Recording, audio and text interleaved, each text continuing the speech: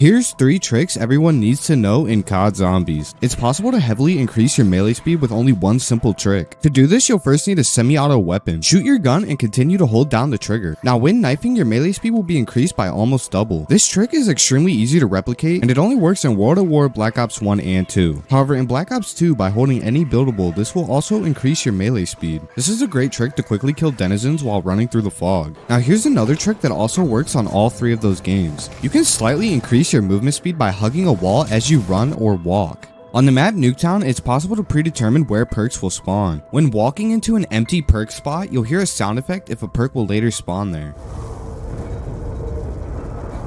If you don't hear that sound effect, that means either no perk will spawn or there's a small chance it could be Pack-a-Punch.